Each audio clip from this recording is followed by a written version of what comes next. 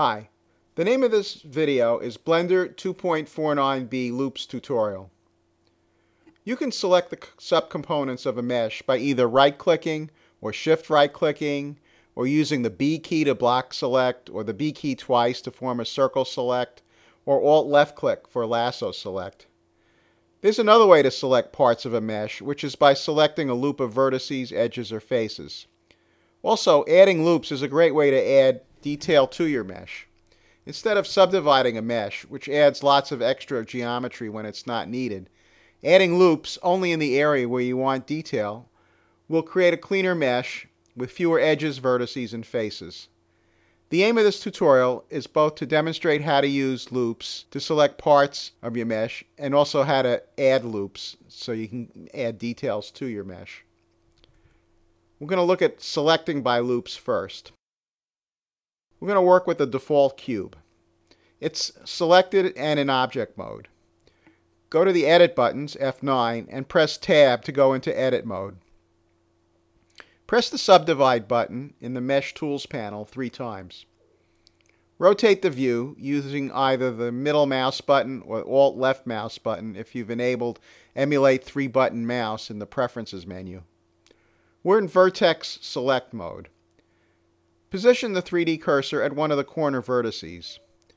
Hold the Alt key down and press the right mouse button. Doing that selects not just the vertex, which is what just clicking on the right mouse button does by itself, but the entire edge that the vertex belongs to. Press the A key to deselect the vertices. Now hold the Alt key down and select a vertex that's not on the outside edge, but is instead inside the cube. This time, an entire loop of edges is selected, the loop that the vertex belongs to. The loop could be horizontal or vertical. Press the A key to deselect everything. You can also select the perpendicular range of faces to which the edge belongs by holding both the Control key and the Alt key at the same time. To illustrate, press the Control key and the Alt key at the same time and select the vertex. What's selected is the faces on the edges perpendicular to the vertex. You can add to the loop selection, in effect selecting multiple loops, by holding the Shift key down as well as the Alt key.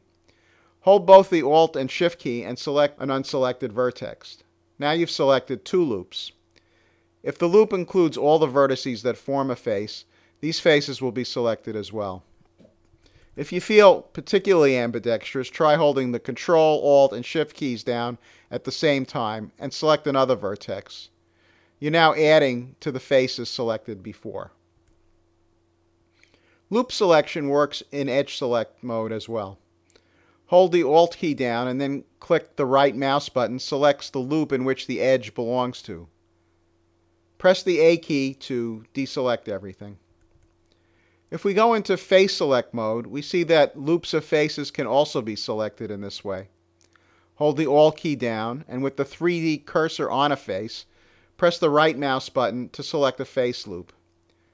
Hold both the Shift key and the Alt key, select an unselected face with the right mouse button, and the loop in which the selected face belongs is added to the selection.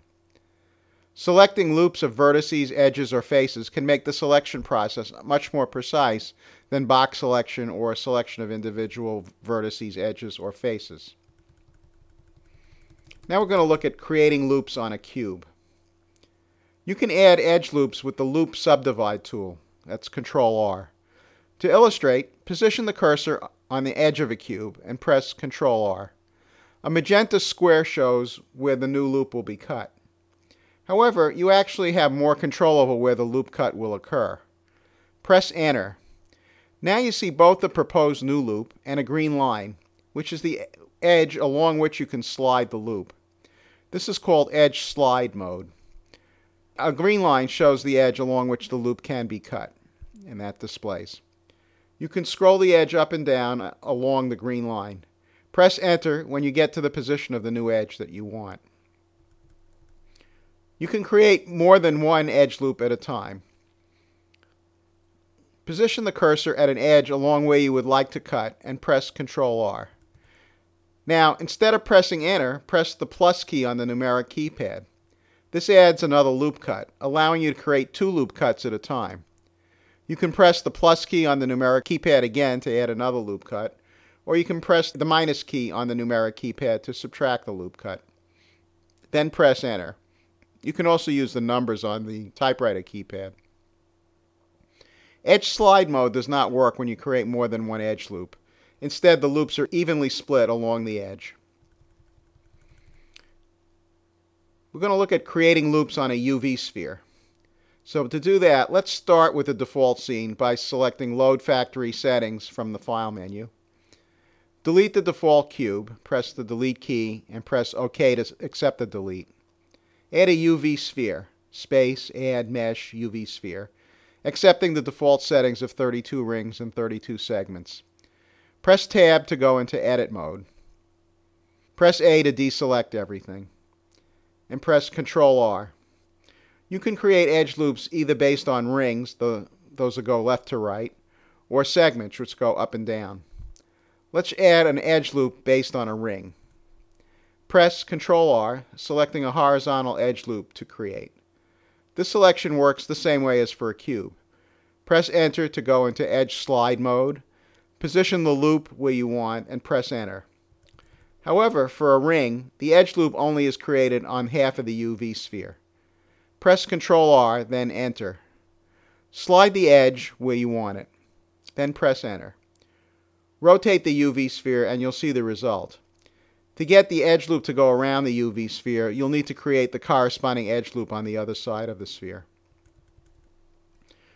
You can add more than one loop cut using the plus key on the numeric keypad and subtract using the minus key on the numeric keypad, as with the cube. Control-Alt right-click and Shift-Control-Alt right-click work the same way on a UV sphere as on a cube. You can create a loop of faces perpendicular to the edge you select with Control-Alt right-click, and extend the selection if you somehow manage to hold Shift, Control, Alt, and right-click while the 3D cursor is on an unselected face. As you can see, selecting and adding loops can make your mesh modeling more precise when you're adding detail. These techniques work on any mesh, not just a cube or UV sphere. Try them with a torus or with Suzanne, the monkey, and you get the hang of loop selection and addition very quickly. Happy blendering!